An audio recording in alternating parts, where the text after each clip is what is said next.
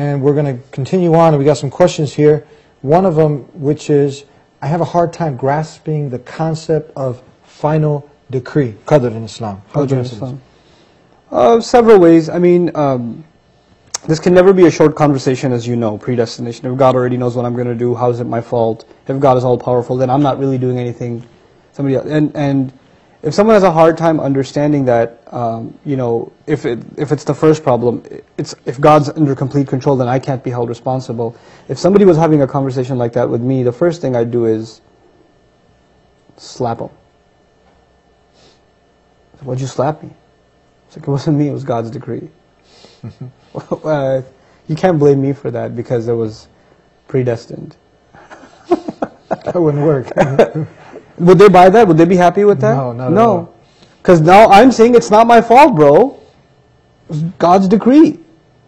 They even know that at a practical level this makes no sense. They know that.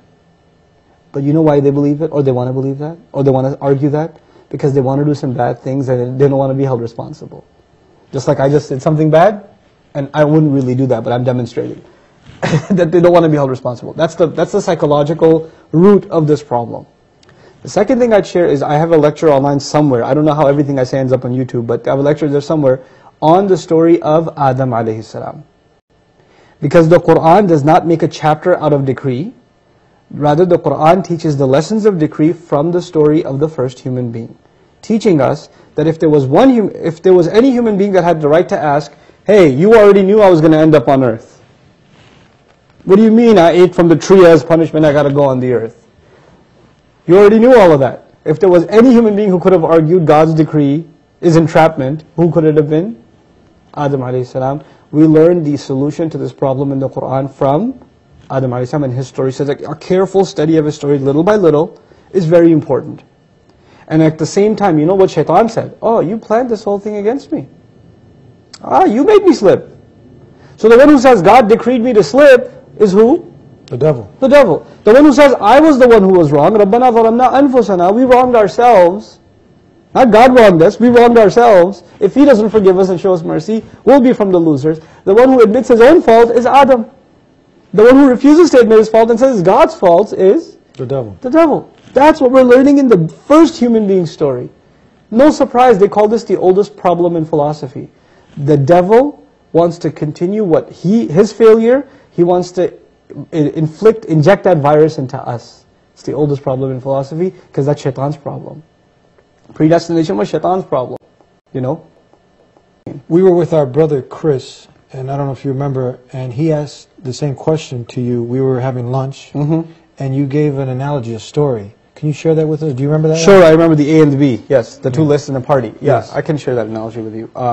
That's actually the way my teacher explained it to me, because I used to have the same question, and you know, different people are satisfied different ways. I was satisfied with that explanation. He was satisfied with that also, yeah. Okay, so I'll share it with you. Now imagine that I'm throwing a party. Yeah. And I make two guest lists, people I'm going to invite. Guest list A and guest list B. Guest list A, it's secret. These are the people I'm going to invite, and nobody knows who's on this list. Nobody knows. It's a secret list. Guest list B is open. And I say to people, if you want to be on B, here's what you got to do. I give them a few to-do lists, and if you do these things, you can get on guest list B. Now here you are, you want to come to my party. You got two options. Maybe I'm on guest list A, I don't know. Or maybe I should try to get on guest list B. If you say, well, I'm not going to bother trying to get on B, I'm probably already on A. You know what that proves? That proves you didn't really want to go to the party that bad. Because you're gambling, aren't you? But if you say, you know what, maybe I am on A, but maybe I'm not. But I really want to go to this party. What should I do? Whatever tasks there are to guarantee my spot on guest list B. This is basically how guidance works, predestination works. Allah decides who's going to go to hell and who's going to go to heaven. There's a secret list. But there's also an open list. Do this, you get on guest list A. And there's some people Allah will decide to guide, they're over here. Amazing thing, you get to the party, guess what you realize? Your name is actually on both lists. And all the people who signed up on B were already on A. And all the people that didn't sign up for B weren't on A either. Meaning Allah mysteriously guides some people but those are the people that do the right things anyway. Allah mysteriously decides some people don't deserve guidance. Well, you know what? They're the ones who actually don't do anything to deserve guidance anyway. So both of those things, in philosophy you could say it's God's will and human effort. They come together in Islam. They come together. And the way they come together in the Qur'an, where this whole thing comes from, is actually one word in the Qur'an.